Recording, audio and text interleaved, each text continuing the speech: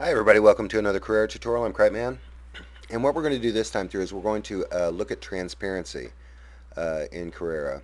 Now you notice I'm in the shader room and I'm in the transparency channel. Now if you click on transparency, it has all these other three channels that you can mess with at the same time. Now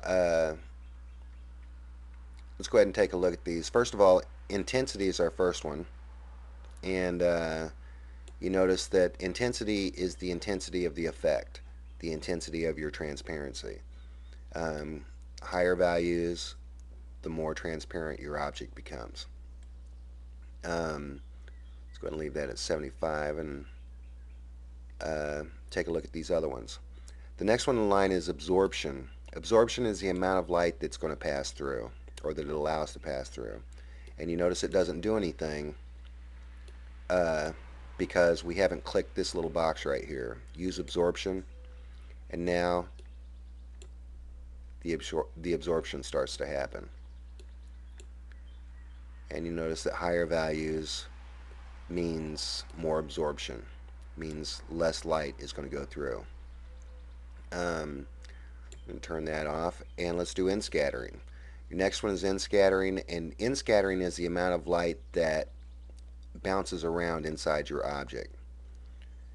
And your in-scattering strength, the higher your values on your in-scattering strength, the more light bounces around inside your shader. And you can really, crank that up. Actually, I did, and I forgot to turn it back off. Um, you could really crank this stuff up and add time to your renders if you want to. Now, those are just some of the basic options of transparency. Let's go ahead and take a look at.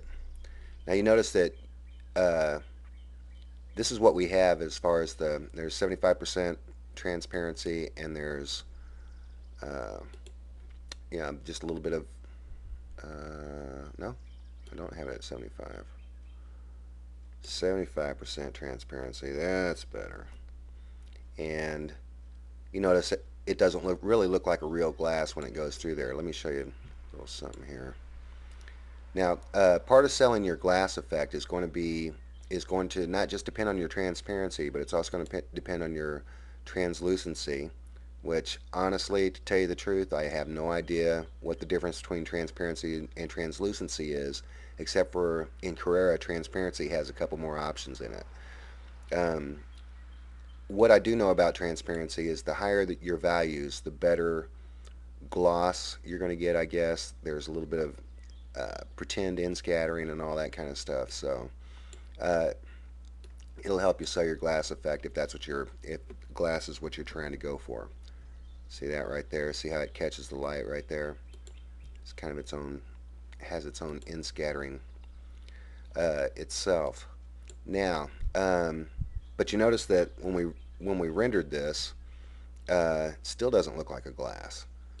Well, it doesn't look like a glass because I modeled it to really quickly. So, but yeah, what the thing that's going to help um, sell your glass effect is refraction, and you can go index of refraction, or you can do values.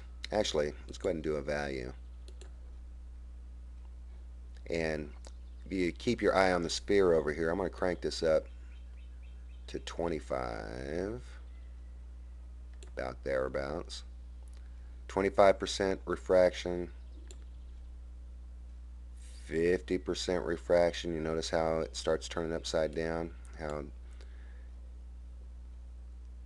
you see the sky, and how warped and distorted it becomes. Oh,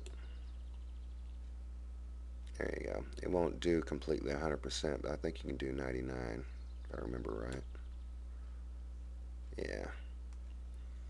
So if you want to sell your glass effect or your water effect, go ahead and throw a little refraction in there. Refraction is how light is bent according to your point of view. Like you notice that there's a little bit of refraction right there. Light kind of bounces through and then it starts getting a little hinky right there. Now if you if you kind of go up from the top view, there's a little bit more distortion because the light is going farther away from the viewer's eye.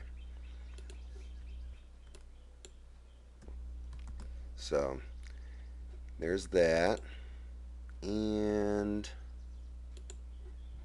I think the last things that are going to help sell a glass effect is probably a little bit of reflection, and you can kind of mess with that a little bit.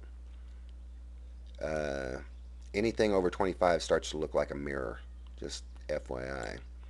But if you play around with this stuff a little bit, and you'll find out that you can get some really good glass effects.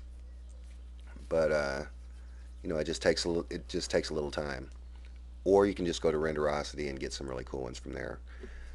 Um, okay, that's it for this time. I'm cripeman, and I'll talk to you again later. Bye.